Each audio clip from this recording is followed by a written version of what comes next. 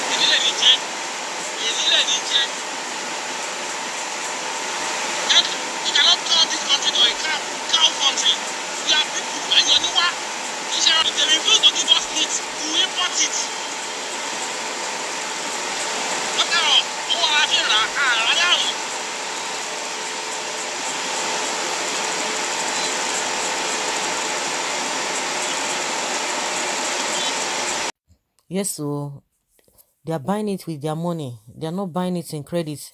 You pay outrightly.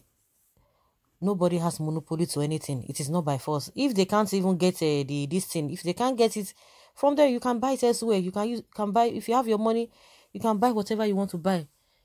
You know, from a different source. If the source you are buying something from is going to be a thorn in your flesh, you discard it. Their own is just too much. You know, just now that they have blocked bringing of food to the west, you see that there's some sort of quietness in the north. Nobody's saying anything. You just imagine if this action is being taken from the southern part of the country. You know what? All of them would have come out like beasts, just like I've always said. They always come out. They will come out as beasts. They will not be quoting constitution for you. It is not by force. Like the guy said, let them go. They are not touching them. Just leave. Let them, so that they will have peace of mind. And the worst part of it is that the government is not doing anything. We have a governor in that state. I think there was a time he moved around. He just moved around.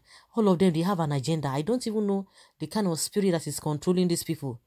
Is it all about greed? Is it all about ambition, or this their smelling ambition they are always talking about? You want to come back for second time and see what they are doing. I don't know. I don't know what they really discuss even in their meetings. They think people are fools. See, you just imagine road in this modern day. See the road in the first place. And you can imagine this place, you know, as you're even watching the whole thing, you see that this road is just a dry road.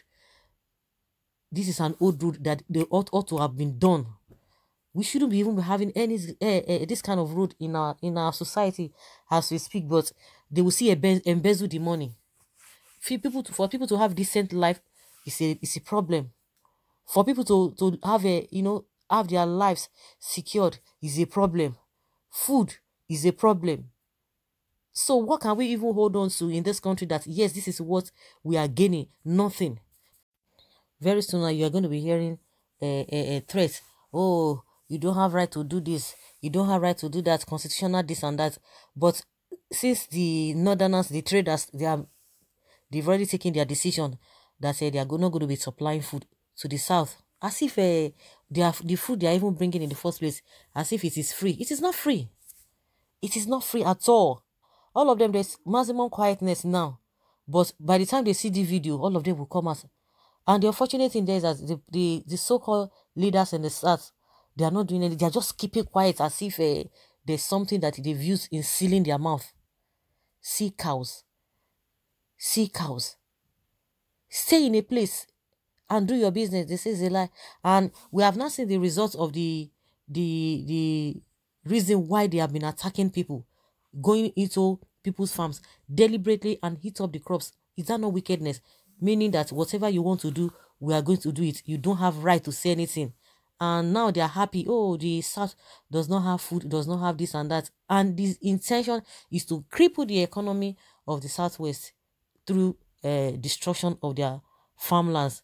Now they are saying they are now directing or diverting their own goods to Cameroon and Niger Republic. We wish them good luck. We know that a lot of things will still be coming out from there. You know, as far as this government is concerned, any crime coming out from the north, nothing is going to be done. They are not going to do anything to them. They are not going to arrest them. And that is why these people are having that boldness to commit the atrocities, deliberate acts, saying that nothing is anybody's going to do, and nobody has been doing anything.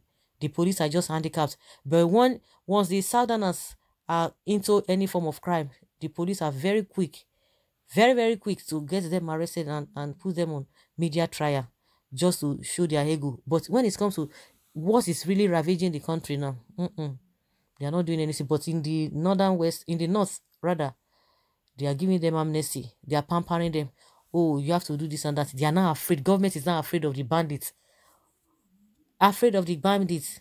Government coming out to tell us that the only solution is to give them amnesty if there's going to if there's going to be an end to the banditry, that they need to give them amnesty. What is amnesty? People committing crime, meaning that the police cannot do anything. If the police cannot do anything over there, so is it in the north, in the south, that you expect or one expects them to arrest these people? It's not going to happen.